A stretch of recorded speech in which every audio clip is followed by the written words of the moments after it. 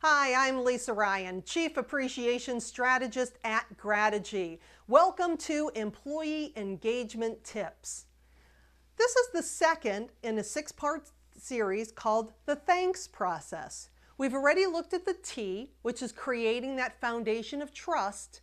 Today we're going to look at helping employees envision their career path within the organization. Now you might be saying, oh, but Lisa, we don't really have a whole lot of upward mobility here. We have a relatively flat organization. And that's okay.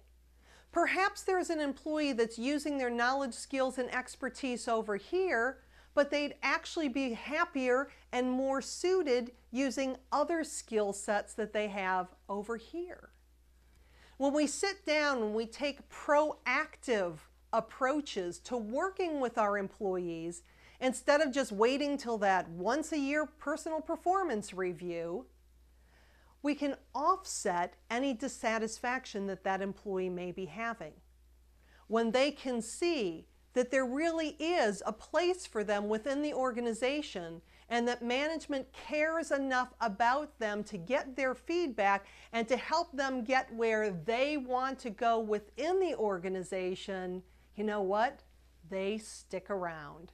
And isn't that what employee engagement is all about? I'm Lisa Ryan, Chief Appreciation Strategist with Grategy, and I work with organizations to keep their top talent and best clients from becoming someone else's. And I appreciate you. Thank you.